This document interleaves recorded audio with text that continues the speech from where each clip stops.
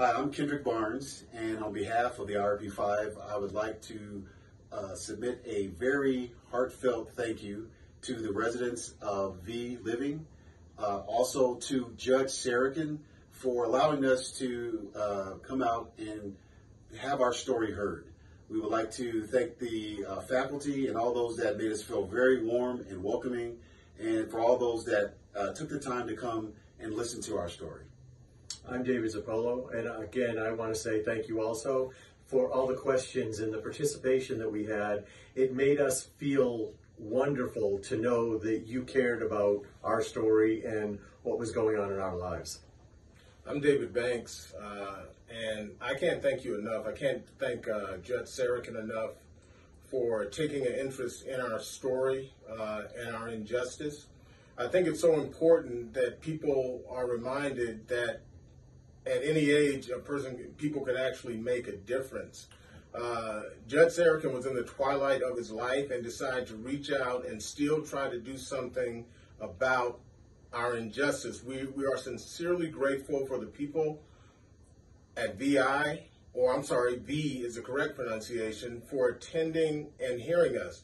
I don't think people truly understand just how important it is when you've been wrongly convicted and suffered great injustice or just a victim of some type of injustice, for some people to just listen and hear your story.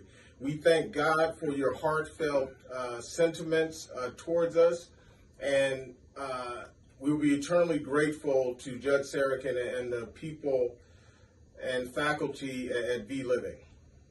My name is Clint Stewart, and I echo all the feelings that we're trying to express to everyone at V Living that came out to hear the recital of the play that Judge Sarokin wrote. We certainly do appreciate it, and you made us feel very warm, very welcoming. It was great. It was a great event, and we enjoyed it. We hope everyone there enjoyed it, and thank you for all the questions. Thank you for the attentiveness that you had and the interest that you had in our story, and thank you, Judge Sarokin, so much for approaching President Obama, writing him on our behalf. We certainly very much a heartfelt thank you for all of that. Hi, I'm Demetrius Harper, and again, we can't thank you enough for welcoming us to tell our story, to tell our legacy on what happened to us. Judge Sarokin, special thank you. You are our hero, and we appreciate everything you've done. Your legacy, your commitment to truth and justice does not go unnoticed, and you are truly a hero in our eyes, and I appreciate you. To all the staff at V Living and all the folks that came to welcome us, we much appreciate you, and all the questions that you guys had for us, it made us feel very warm, like we were at home. So thank you again. And we were asked a question about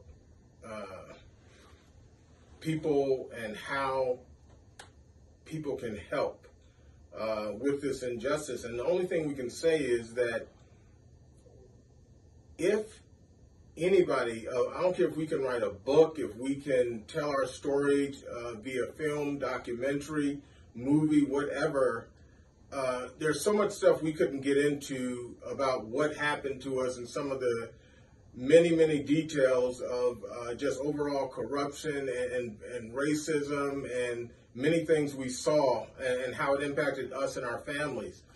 If anybody from V Living to Judge Sarokin knows anybody in the world of movie making, books, people like John Grisham, those type of authors, that this story we really believe they would be interested in hearing and getting more details.